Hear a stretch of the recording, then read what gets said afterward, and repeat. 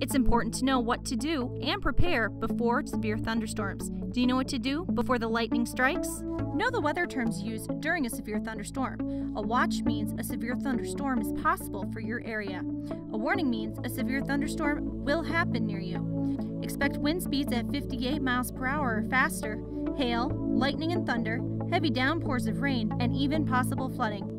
Your family might not all be together before the storm hits. Have a communication plan so you know that everyone is safe. If you see lightning while you're outside, get inside right away. When thunder roars, go indoors. Storms can cause power outages. Have a flashlight and battery-powered radio for updates.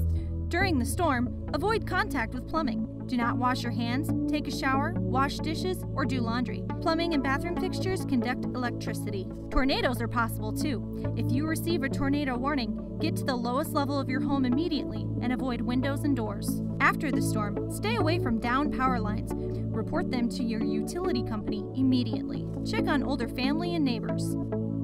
Be informed, make a plan, build a kit. Want more information for severe storm preparedness? Visit mema.maryland.gov.